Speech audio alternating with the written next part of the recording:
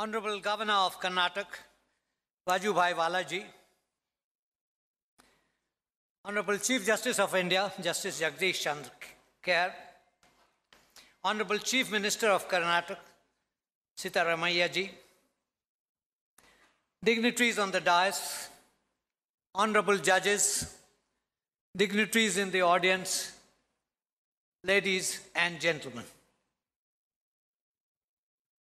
It is a privilege to be invited to this most prestigious of law schools in the country, more so for someone not formally lettered in the discipline of law. I thank the Vice Chancellor and the faculty for this honor. The nebulous universe of law and legal procedures is well known to this audience, and there is precariously little that I can say of relevance to them. And for reasons of prudence and much else, I dare not repeat here either Mr. Bumble's remark that the law is an ass, or the suggestion of a Shakespearean character who outrageously proposed in Henry VI to kill all lawyers. Instead, my effort today would be to explore the practical implications that some constitutional principles, legal dicta, and judicial pronouncements have for the lives of citizens. An interest in political philosophy has been a lifelong pursuit for me. I recall John Locke's dictum that wherever law ends, tyranny begins. And also in my mind is John Rawls' assertion that justice is the first virtue of social institutions, and that in a just society, the liberties of equal citizenship are taken as settled, and the rights secured by justice are not subject to political bargaining or to the calculus of social interests. To Rawls, the first task of political philosophy is its practical role to see whether, despite appearances on deeply disputed questions, some philosophical or moral grounds can be located to further social cooperation on a footing of mutual respect amongst citizens. The Constitution of India and its preamble is an embodiment of the ideals and principles that I hold dear. The people of India gave themselves a republic that is sovereign, socialist, secular, democratic, and a constitutional system with its focus on justice, liberty, equality, and fraternity. These have been embodied in a set of institutions and laws, conventions, and practices. Our founding fathers took cognizance of an existential reality. Ours is a plural society and a culture imbued with considerable doses of syncretism. Our population of 1.3 billion comprises of over 4,635 communities, 78% of whom are not only linguistic and cultural, but social categories. Religious minorities constitute 19.4% of the total. The human diversities are both hierarchical and spatial. It is this plurality that the Constitution endowed with a democratic polity and a secular state structure. Pluralism as a moral value seeks to transpose social plurality to the level of politics and to suggest arrangements which articulate plurality with a single political order in which all duly constituted groups and all individuals are actors on an equal footing, reflected in the uniformity of legal capacity. Pluralism, in this modern sense, presupposes citizenship. Citizenship, as the basic unit, is conceptualized as national civic rather than national ethnic, even as national identity remains a rather fragile construct, a complex and increasingly fraught national civic plural ethnic combination. In the same vein, Indianness came to be defined not as a singular or exhaustive identity, but as embodying the idea of layered Indianness and accretion of identities. Modern democracy offers the prospect of the most inclusive politics of human history. By the same logic, there is a thrust for exclusion that is a byproduct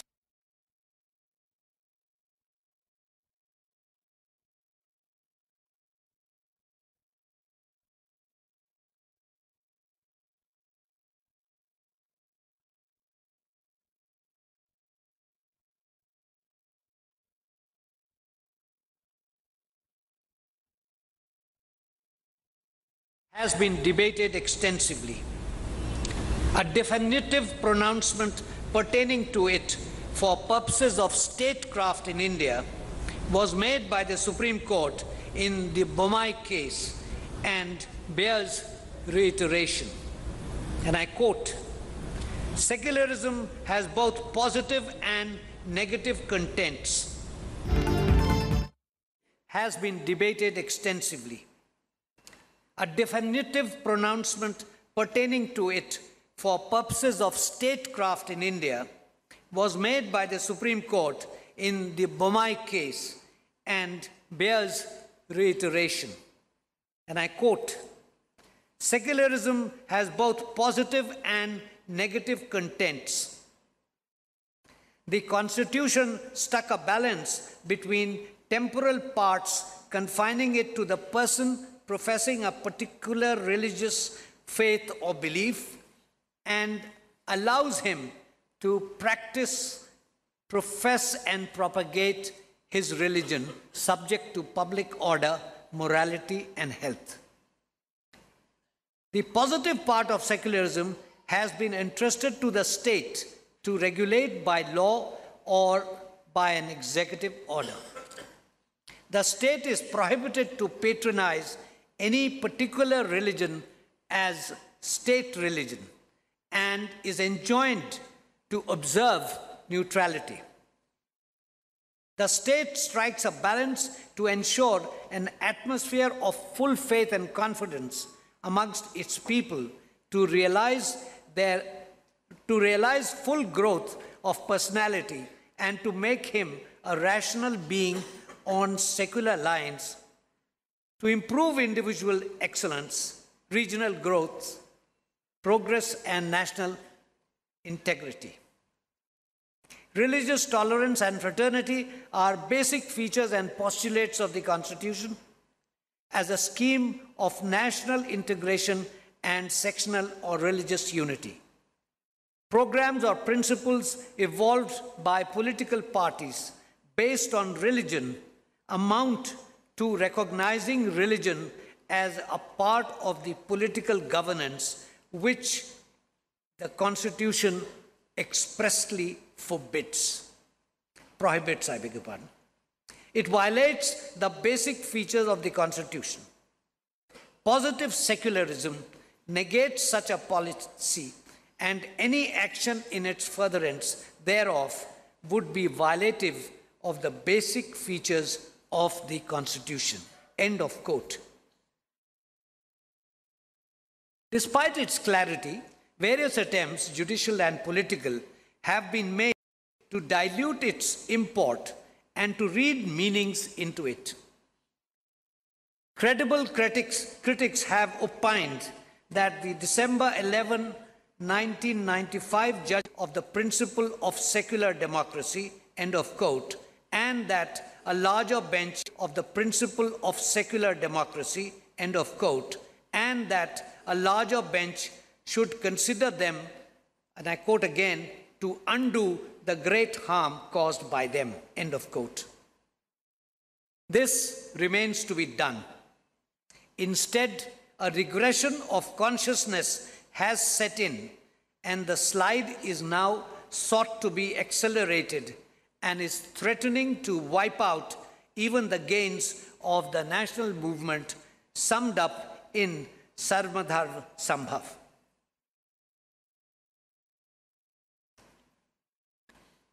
It has been observed with much justice that the relationship between identity and inequality lies at the heart of secularism and democracy in India.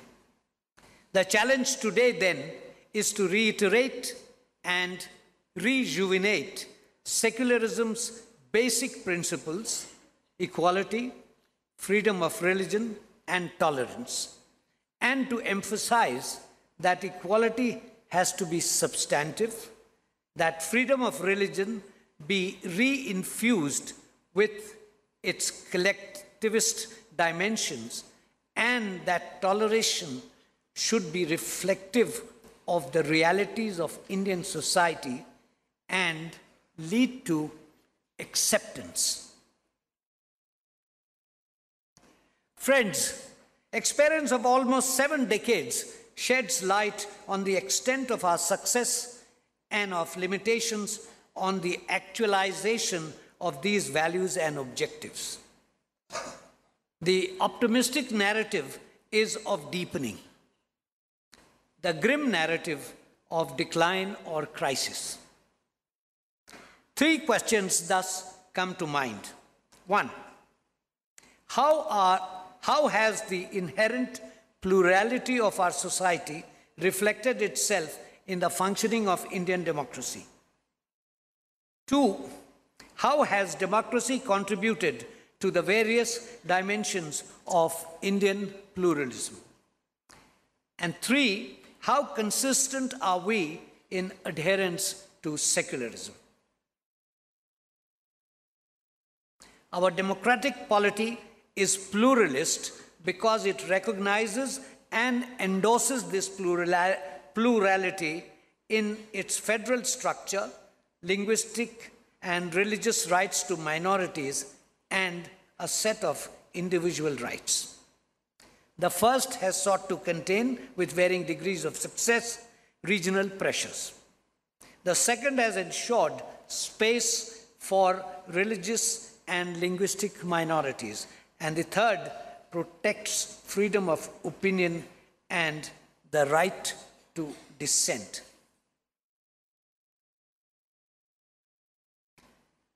A question is often raised about national integration. Conceptually and practically, integration is not synonymous with assimilation or homogenization.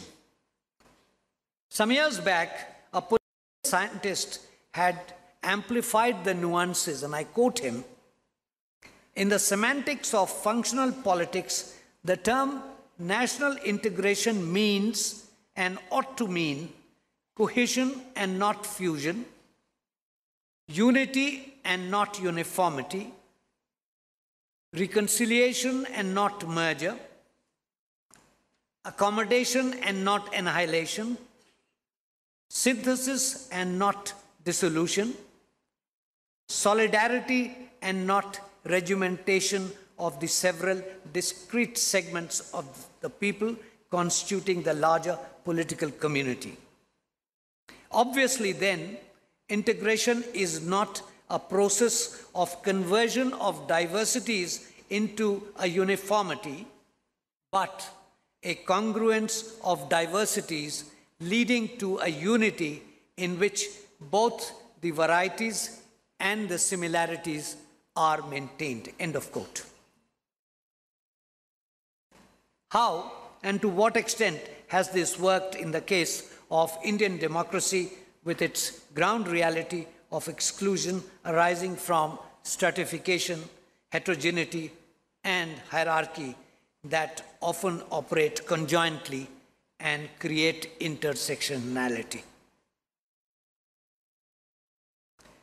Given the pervasive inequalities and social diversities, the choice of a system committed to political inclusiveness was itself a leap of faith.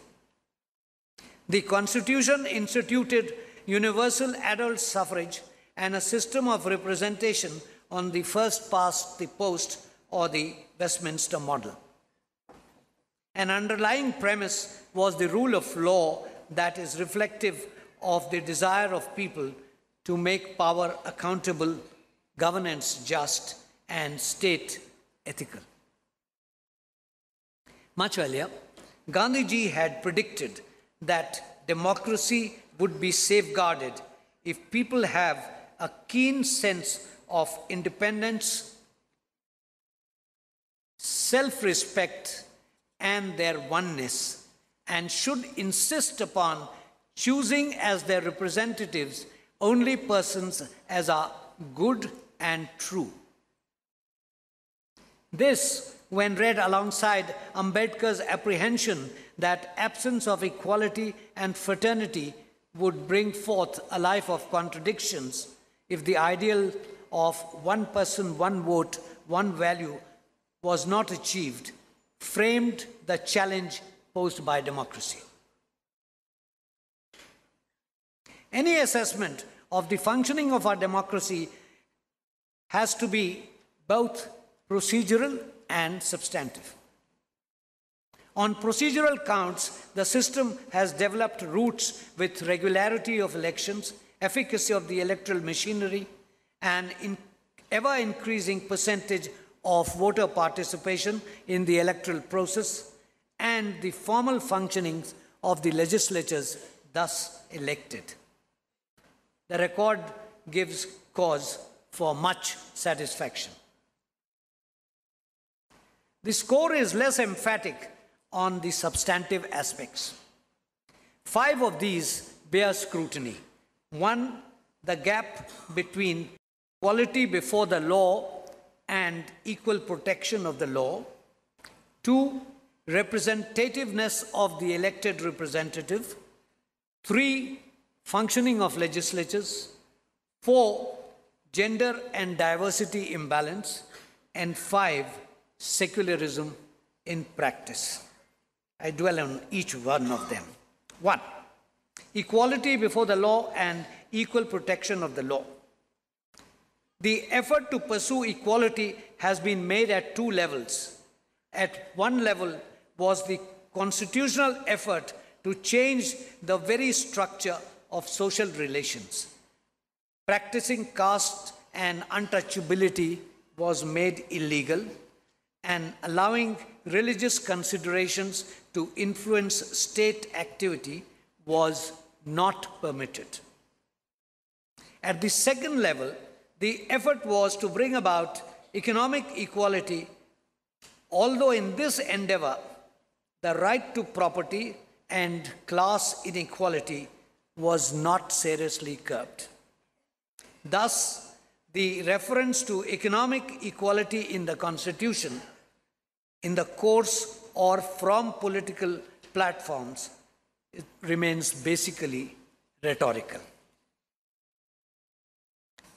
2, representativeness of the elected representative. In the 2014 general election, 61% of the elected members of parliament obtained less than 50% of the votes polled.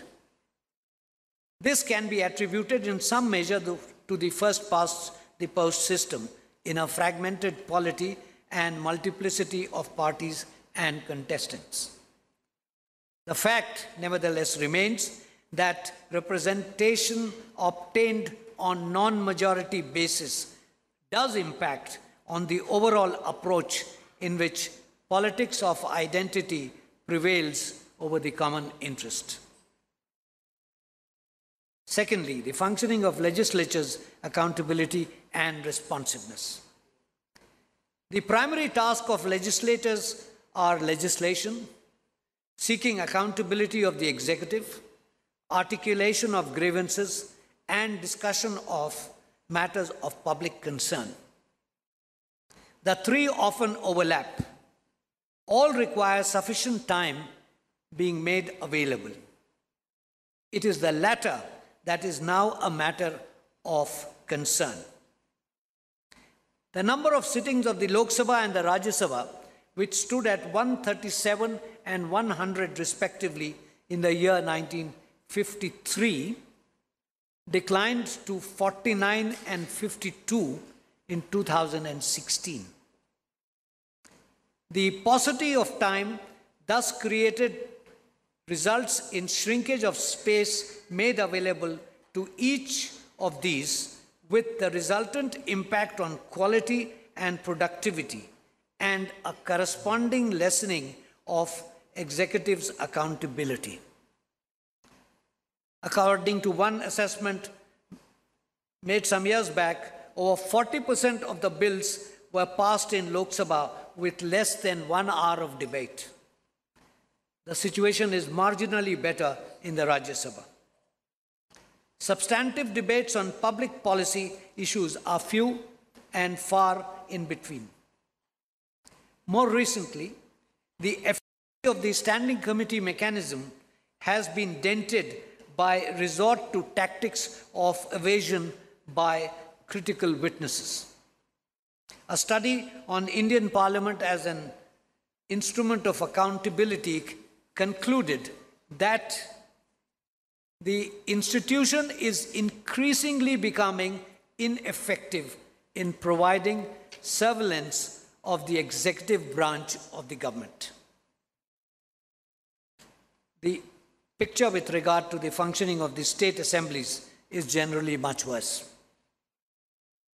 Thus, while public participation in the electoral exercise has noticeably improved, public satisfaction with the functioning of the elected bodies is breeding cynicism with the democratic process itself. It has also been argued that the time has come to further commit ourselves to a deeper and more participatory and decentralized democracy, a democracy with greater congruence between people's interests and public policy. Fourth, gender and diverse imbalance. Women MPs constitute 12.15% of the total in 2014. This compares unfavorably globally as well as within SAARC and is reflective of pervasive neo-patriarchal attitudes. The Women's Reservation Bill of 2009 was passed by the Rajya Sabha, was not taken up by the Lok Sabha, and lapsed when Parliament was dissolved before the 2014 general election. It has not been resurrected. Much the same for other reasons of perception and prejudice hold for minority representation. Muslims constitute 14.23% of the population of India. The total strength of the two houses of parliament is 790. The number of Muslim members of parliament stood at 49 in 1980, ranged between 30 and 35 in the 1999 to 2009 period, but declined to 23 in 2014.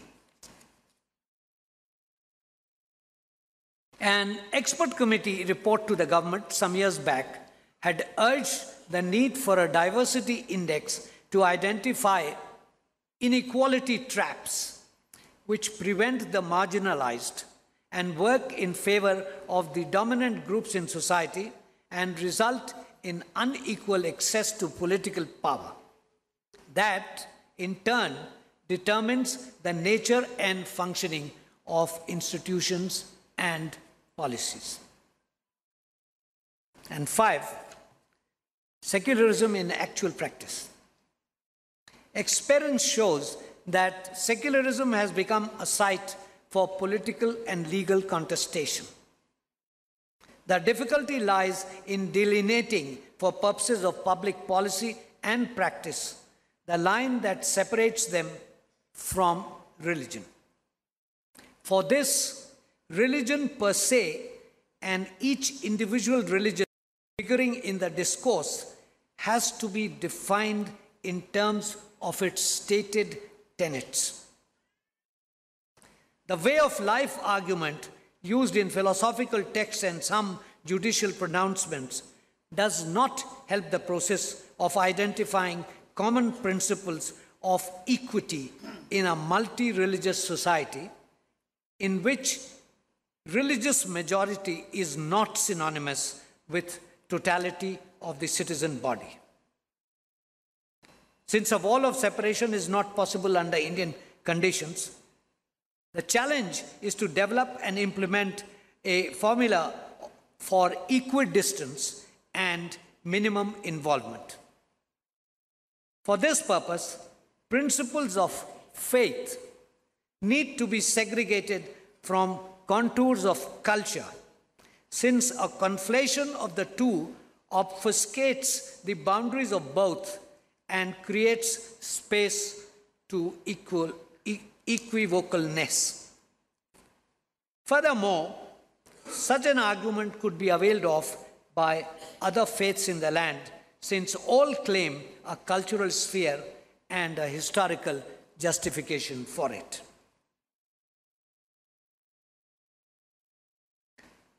Ladies and gentlemen, in life as in law, terminological inexactitude has its implications.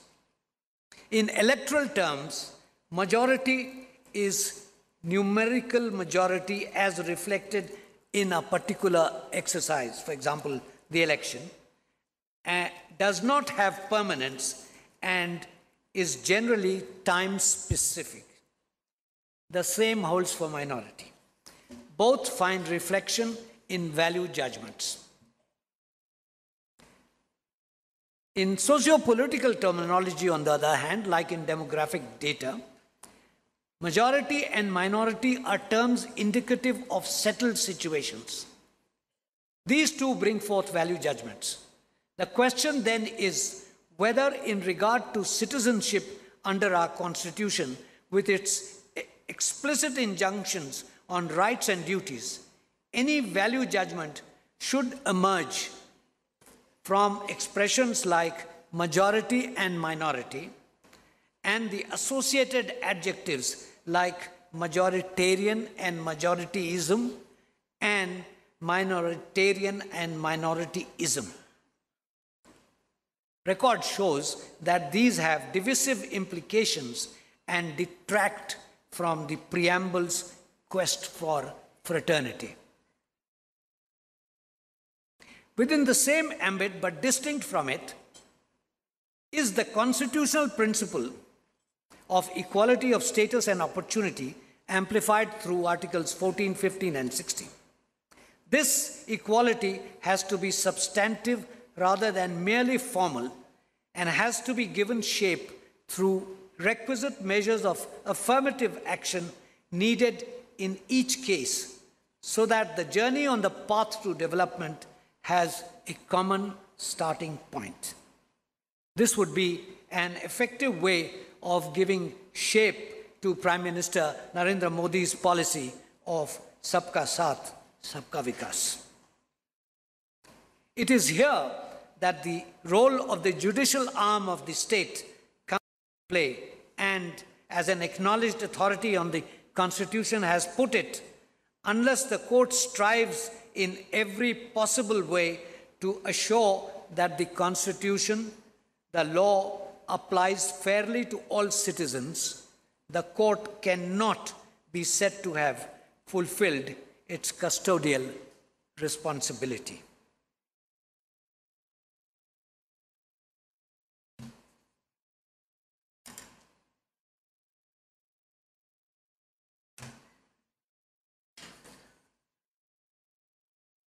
How then, friends, do we go about creating conditions and space for a more comprehensive realization of the twin objectives of pluralism and secularism, and in weaving it into the fabric of a comprehensive actualization of the democratic objectives set forth in the Constitution?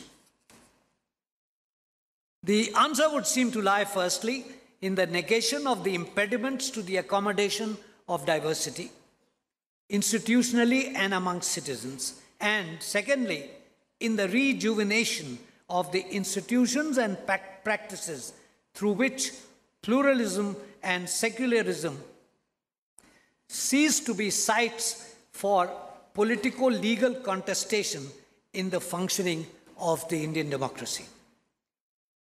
The two approaches are to be parallel, not sequential. Both necessitate avoidance of sophistry in discourse or induction of personal inclination in state practice. A more diligent promotion of fraternity and of our composite culture in terms of Article 51, A, E, and F is clearly required. It needs to be done in practice by leaders and followers. A commonplace suggestion is advocacy of tolerance.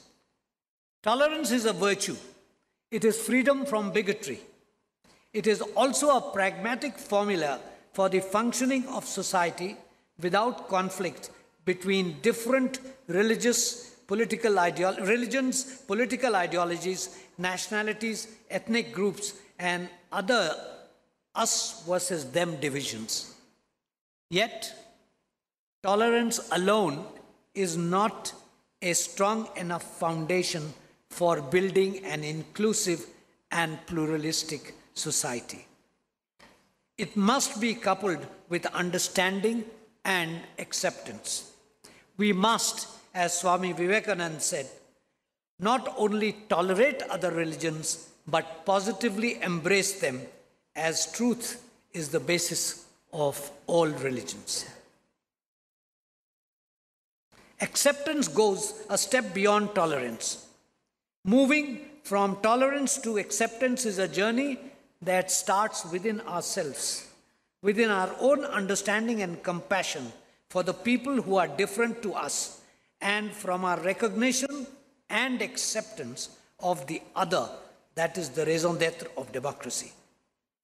The challenge is to look beyond the stereotypes and preconditions that prevent us from accepting others.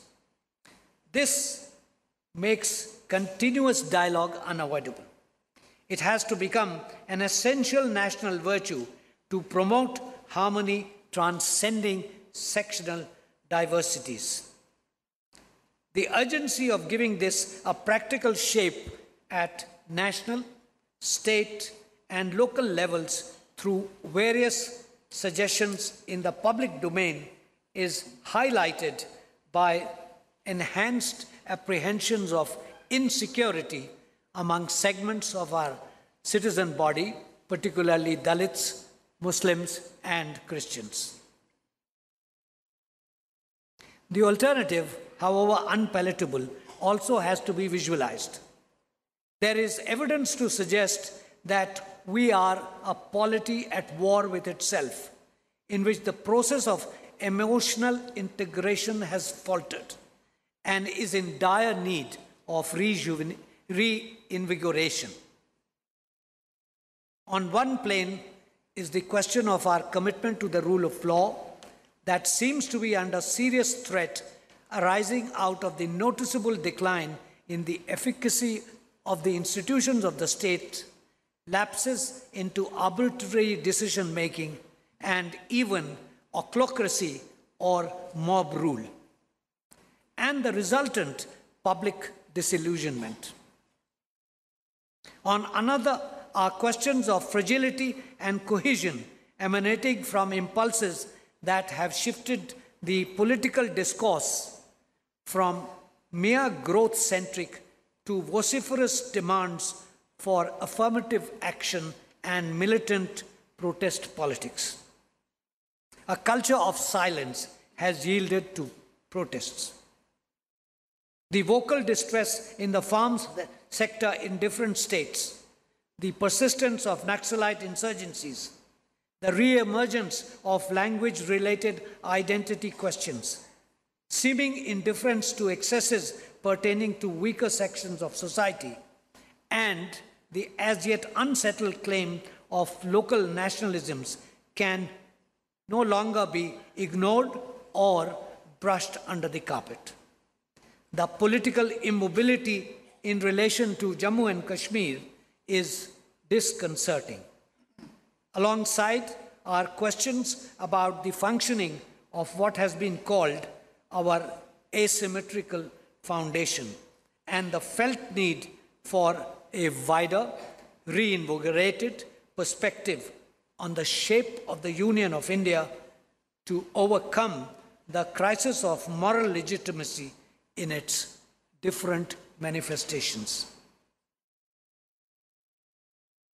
I have in the foregoing dwelt on two isms, two value systems, and the imperative need to invest them with greater commitment in word and deed so that the principles of the Constitution and the structures emanating from it are energized.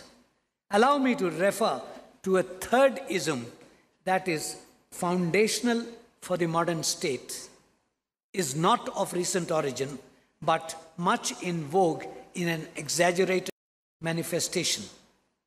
I refer here to nationalism. Scholars have dwelt on the evolution of the idea. The historical precondition of Indian identity was one element of it.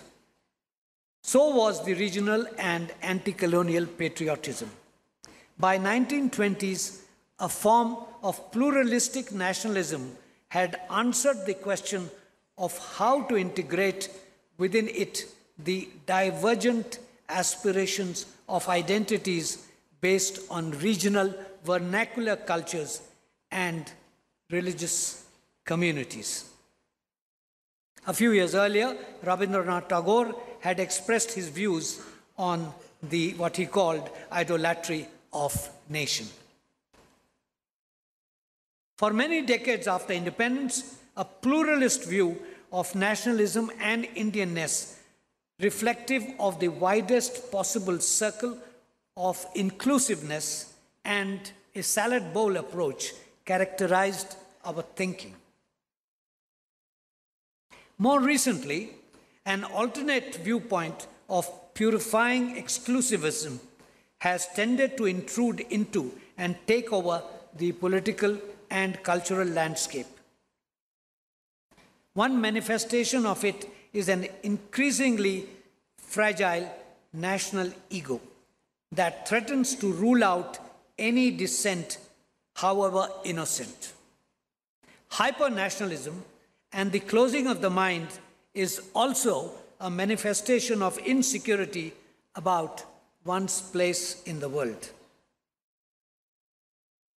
While ensuring external and domestic security is an essential duty of the state, there seems to be a trend towards sanctification of military might, overlooking George Washington's caution to his countrymen over 2 centuries earlier about overgrown military establishments which, under any form of government, are inauspicious to liberty. Citizenship does imply national obligations. It necessitates adherence to and affection for the nation in all its diversity. This is what nationalism means and should mean in a global community of nations. The Israeli scholar Yael Tamir has dwelt on this at some length.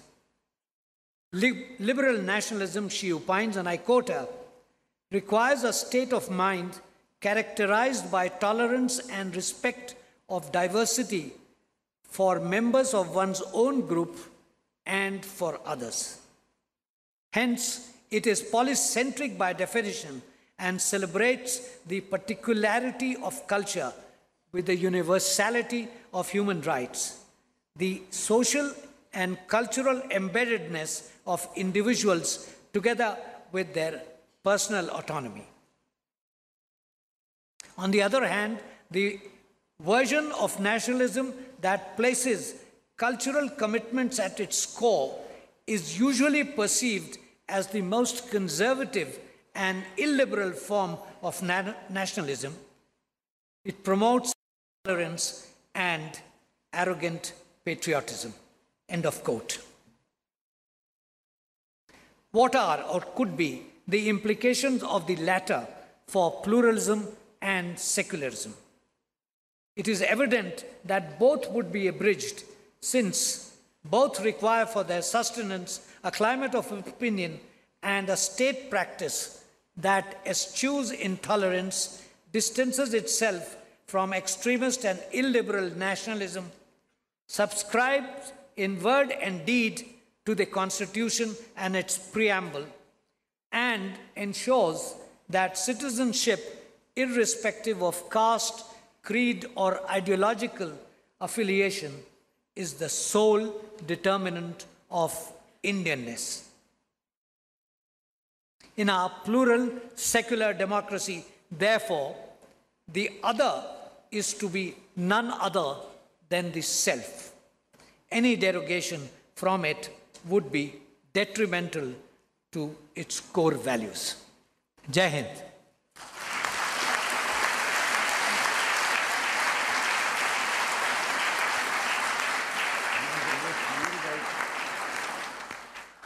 Lectures I've ever heard in my whole life.